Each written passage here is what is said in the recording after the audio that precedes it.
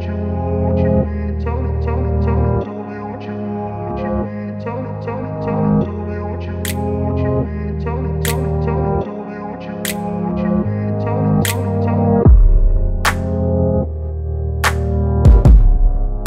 guys, welcome back to my YouTube channel. Listen, I'm gonna get right into it. Right now, I'm about to style my hair because I am in between visits. So I already washed and rinsed my hair. Now you see me foaming it down with my Nairobi foaming mousse. And I'm just gonna like literally put a pile of it all over my head. All in the front, all in the back. Okay, once you get to this part, you just want to comb the foaming mousse all the way through and start to lay down your hair. So I'm just going to lay down the sides, lay down the top, lay down the back.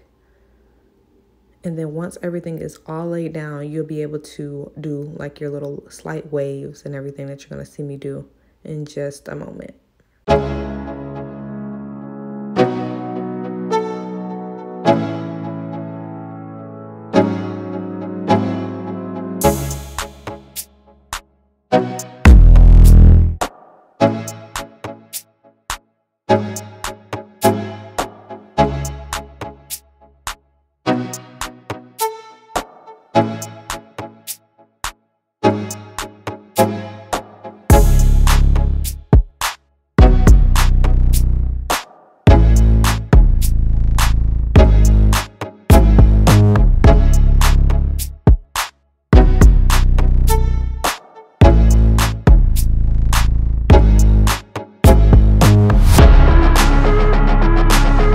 Is foamed down. I normally use a wrapping sheets to hold down my hair, but as you can see, I'm out, so I'm about to improvise.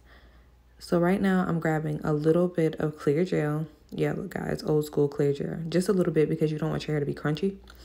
And I'm just laying it in the areas that I know for a fact are going to wave up. As you can see, my hair is already starting to wave.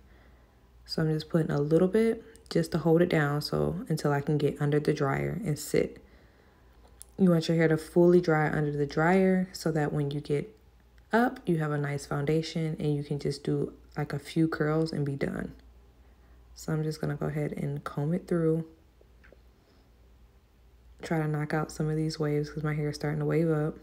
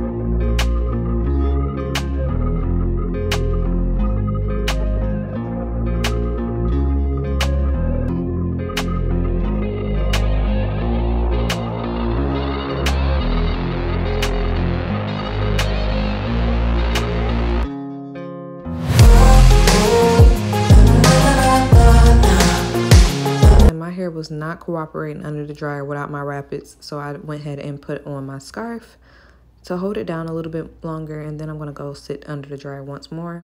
Now that my hair is completely dry, I'm going to go ahead and curl my hair with my ceramic red flat irons, okay? But before I do, I'm going to put a little bit of calendula oil into my hair, press it into my hair so that it can have that sheen and shine that I like. All right, I'm going to press it into my hair. I'm pressing it because I don't want to mess up the foundation of the little waves that I already put there.